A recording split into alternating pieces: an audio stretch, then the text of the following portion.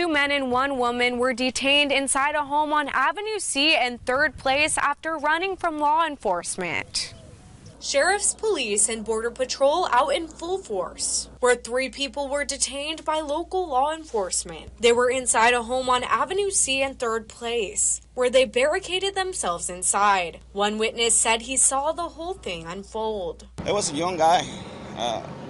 I couldn't see much. Everything happened so fast, so all I could tell you is he was running, and I saw a guy, one of the sheriff's guys, following him, chasing him. So pretty much that's it. And after that, it got crowded with cops, and so we didn't want to be outside when that happened. So in case something happened, something else, The Yuma County Sheriff's Office served the search warrant, allowing the YCSO Special Response Team to enter the home. As soon as they started going in, then the first one that came out was a girl, and then the other guy, and then the last one was that one that they had sitting here. I spoke with the Yuma Police Department, who said 1 man was arrested for fleeing the police after a stop sign violation, and the other man was arrested on a felony warrant. The woman was released. Reporting in Yuma, Samantha Bird, News 11.